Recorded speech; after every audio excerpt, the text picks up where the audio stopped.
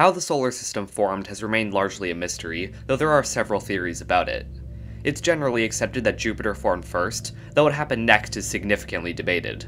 Some think Jupiter spiraled inward and nearly destroyed the inner solar system, though from what I can tell, this is generally considered to be unlikely.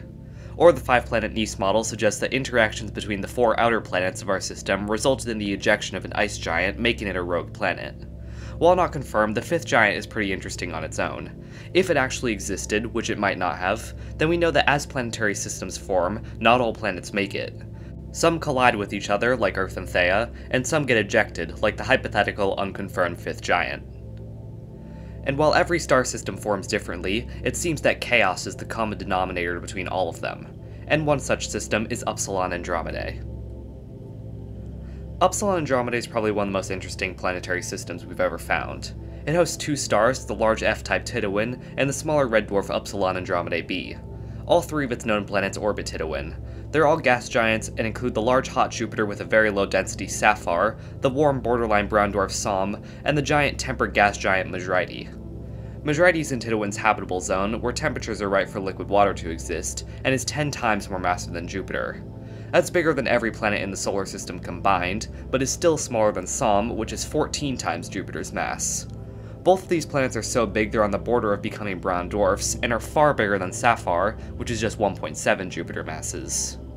Because of Mejrite's large size and its location in the habitable zone, it might have a decent chance of hosting Earth-like moons.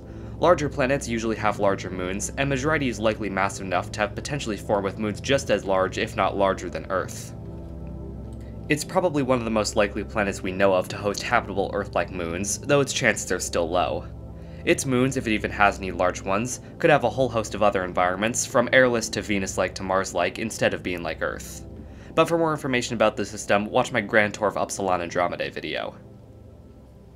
But anyway, Upsilon Andromedae's planets are massive. For comparison, if you combined every planet, moon, asteroid, comet, dwarf planet, and dust particle in the solar system together, the resulting object would be about 2 times the mass of Jupiter. The combined mass of the Upsilon Andromedae planets are somewhere around 26 times the mass of Jupiter, with a decent amount of uncertainty. Because these planets are so large, they pull on each other a lot. Somme and Mejrite are particularly both large enough and close enough together that they can significantly alter each other's orbits. This is probably why Mejrite has a high orbital eccentricity of 0.3. The thing is, this probably had drastic effects on the system as it was forming. Even to this day, Somme and Mejrite are still affecting one another. But in the past, when the orbits hadn't yet stabilized, and there was a massive amount of dust and debris in the way, this was probably greatly exaggerated. The way the Upsilon Andromedae planets are interacting with one another today also raises some questions. Mejrite pulls on Somme's orbit to such an extent that its eccentricity varies wildly, its orbit becomes roughly circular every 9,000 years. For the planets to be evolving together like that, something must have happened in the system to perturb them. And that's what this study suggests. Early in Upsilon Andromedae's history, a disaster might have occurred. In this scenario, there were additional planets that formed in Upsilon Andromedae that eventually caused the entire system to fall into chaos. If it's true, Somme and Mejrite billions of years ago ejected 1, or even potentially 2 planets from the system, causing Mejrite's eccentricity to spike, pull on Somme, and resulted in the coupled evolution we see today. I should quickly clarify that right now, this theory is based on the assumption that Sapphire, Somme, and Mejrite are the only large planets in the system currently. This is actually more likely than it may seem. Because Somme and Mejrite, and to a lesser extent Sapphire, are so massive, their gravities are very good at destabilizing other nearby planets. There are areas of stability in the system where additional planets could technically exist, but it's also generally thought that any planet bigger than Jupiter existing within 5 AU of the star would make the entire Upsilon Andromedae system unstable and so cannot exist. All 3 planets are close enough to the star to make inner rocky planets impossible.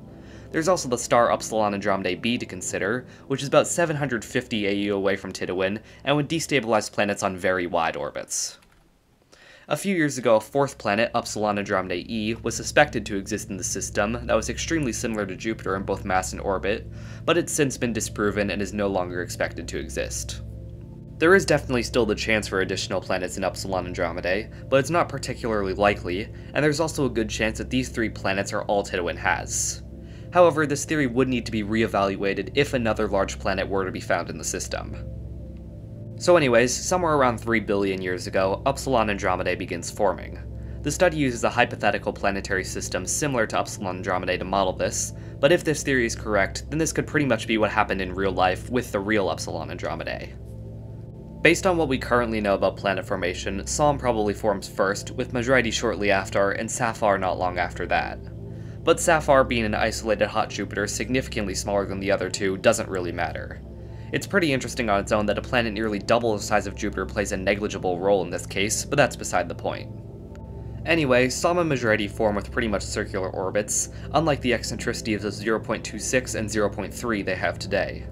SOM's orbit lasts around 250 days, pretty much identical to how it is today, while Mejrite's is around 2,100 days, which is far longer than its current year of 1,276 days. This puts it firmly outside the habitable zone, meaning if this is true, it started out pretty cold. This actually means something important if it has any moons, as the further away you get from a star during its formation, the more ice there is. So if Mejrite has any large moons, they might be more water-rich than they otherwise would be if it had formed in the habitable zone, assuming this theory is true.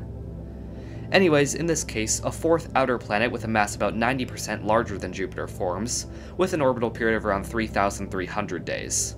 This would make it much smaller than SOM and Mejrite, but a bit bigger than Saphir. I'll be calling this object Planet 4 to keep it simple.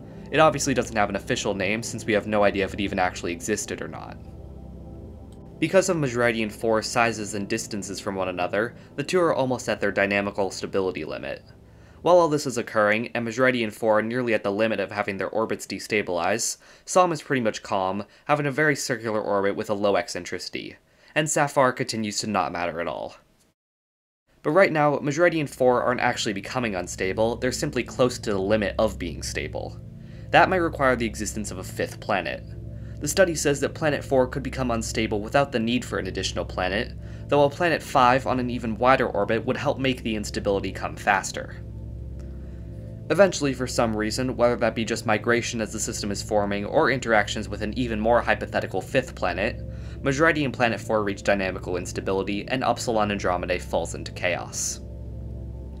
Planet 4's orbit destabilizes and it's ejected from the system entirely, becoming a rogue planet. Mejrite quickly spirals inward, nearly cutting its orbital period in half as its eccentricity skyrockets. Suddenly, SOM is being pulled on much more powerfully by Mejrite, causing its eccentricity to spike as well. Mejrite enters the habitable zone and its orbit begins either circulating or librating with SOM's. This means the two planets interact with each other, mutually influencing each other's orbit. This could result in the cycle we might see today, of Mejrite's gravity causing SOM's orbit to circularize and become highly eccentric every 9,000 years. Coincidentally, Planet 4 takes about 9,000 years to leave the system, and the resulting evolution makes Planet 5's gravitational effects insignificant, assuming it exists, which it might not. The interactions between SOM and Mejrite are strong enough that no additional planets can change it all that much, so even if there is a Planet 5, it doesn't matter. Just like Saphir. Obviously, this theory is far from confirmed. The only evidence we have of Planet 4's existence is the interactions between SOM and Mejrite. Several other things could have caused it. For example, Mejrite could have just formed in the habitable zone, removing the need for a fourth planet entirely. However, giant planets usually form further away from their stars, so this might be unlikely, though more data is needed to say anything for certain. The existence of Planet 5 is even less confirmed. There's no evidence for it at all. The only reason the study even mentions it is because it helps speed up Planet 4's instability, but is by no means required. Planet 4's existence has even less evidence for it than the solar system's hypothetical fifth giant, which I mentioned at the beginning of the video. The ejection of a planet in Upsilon Andromedae is one of the many things that would have resulted in what we see today. But it is pretty interesting nonetheless, and it means a few interesting things for the system. As I mentioned earlier, if Mejrite formed further away from its star, then the chances of its potential moons having large amounts of water becomes more likely. Of course, just because an object has water, that doesn't automatically make it similar to Earth. Mejrite's eccentricity makes it have large seasonal changes, with short summers as it moves closer to the star and long winters. The same would be true of its moons. And this would happen to SOM as well. And remember, SOM is bigger than Mejrite, so has an even greater potential for large moons. Though it is closer to Tidowin, so probably has a less extensive moon system. While SOM isn't in the habitable zone, the chance for it to host some Venus or Mercury-like moons, or even hot Io-like ones, or a whole host of other environments is there. And because of its eccentric orbit, they'll have noticeable seasonal changes as well. But unlike Mejrite, SOM's orbit may become circular every 9,000 years. So, every 9,000 years, Solom and its potential moons have only their axial tilt to rely on for seasons, not their eccentricity, leading to different types of seasonal changes. Whatever happened in Upsilon Andromedae, whether it be a planet being ejected from the system or something else, it still has big effects on its planets and their potential moons today. Except for Sapphire, of course. But the ejection of planets as a system is forming isn't unique to Upsilon Andromedae. Even the solar system might have experienced it.